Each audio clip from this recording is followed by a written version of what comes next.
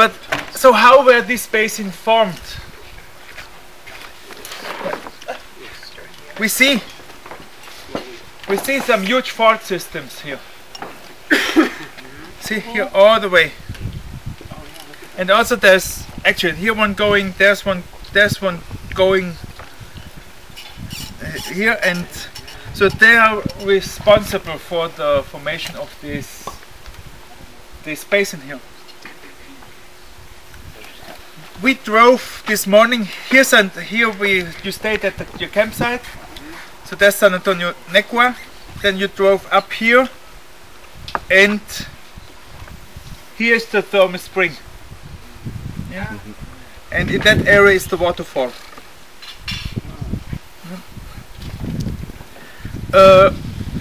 Also a very interesting feature is here this brown spot that's called Valle Seco.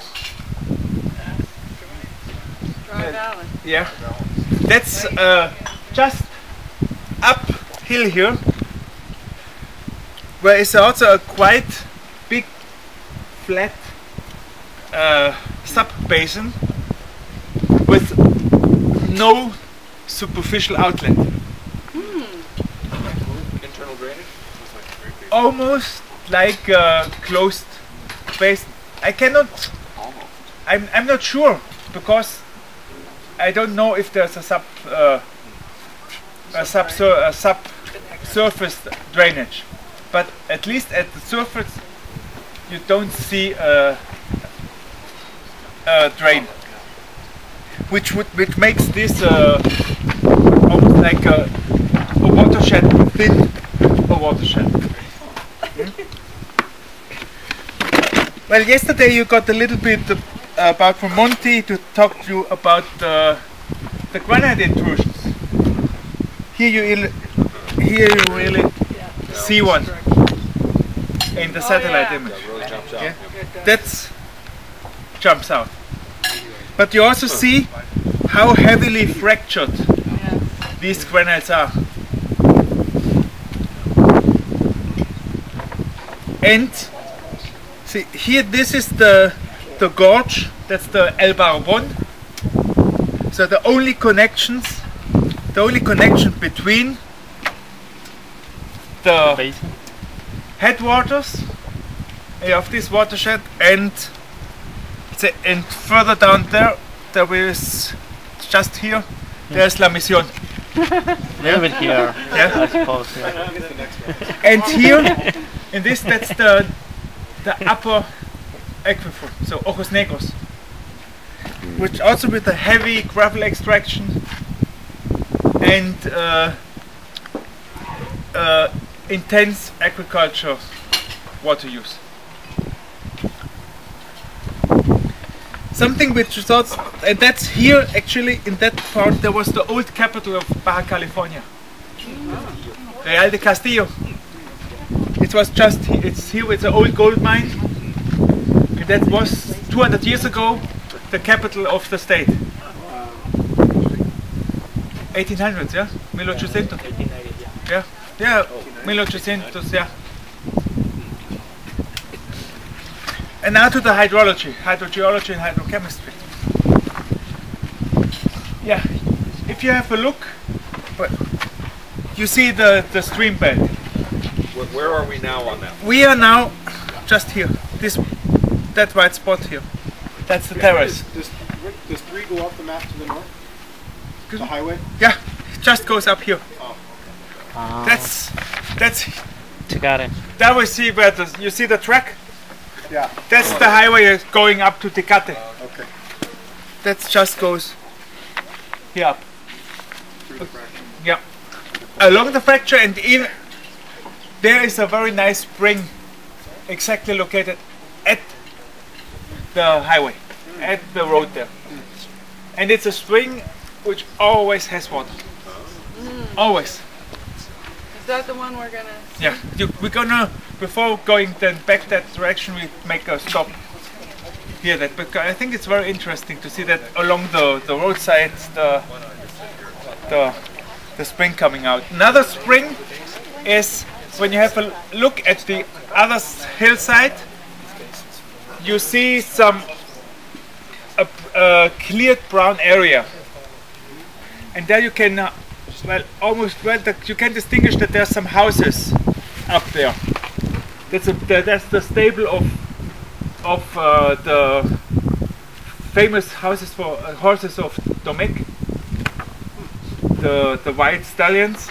But now they don't belong anymore to Domecq. Now they belong to Cetto. And just at the lower part of these stables, you see a green spot, some trees, and in that green spot, that's a very also a very productive and very big spring coming out of the rocks there, with very consistent chemical composition, low TDS and constant anion cation concentration throughout the year. That's just here. Yeah? Okay, now have a look on the left side of the valley. You go see along the, well, you don't see the riverbed, but even next to, you see at where the river, next to the riverbed, actually there are 10 white structures next to the river. At least from here, from my point, I see 1, 2, 3 of these structures. Yeah? And these structures are the main water supply of Ensenada. These are 10 very deep wells, 300 meters, between 200 and 300 meters deep, and they are responsible for around 50% of the water of Ensenada. Comes from these 10 wells. Oh, wow. And where's it on the map? On the map, it's here.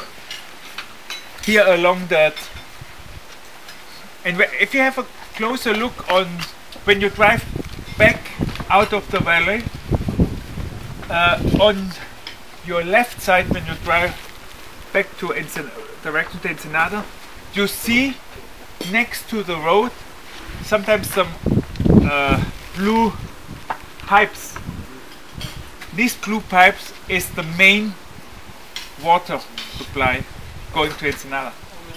Yeah, just along the road. Tomas, do you know what percent of the water that comes out of those wells is from the alluvium and what percent is fractured production in the granitic rocks? At the moment, most is from the alluvium. Yeah. And the only at the moment the only recharge is that what we saw. That's that small creek. That's it. That's the only recharge? Well, we have some diffusive recharge in the mountain ranges, but there at the moment there's not very much going on. The main recharge for all that area is coming through that gorge with that creek. So, and the water quality?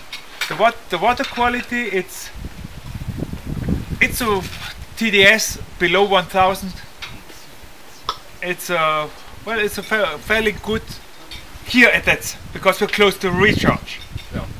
If we now go further away, from this further north, Downstream?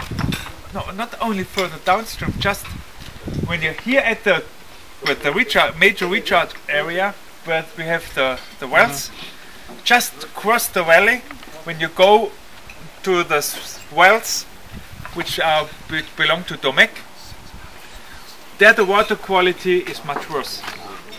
There the TDS are above 1500. Oh. Yeah? So, Okay, that's now, here we at that's actually the headwater, let's say, for the aquifer. Yeah? Recharging this section.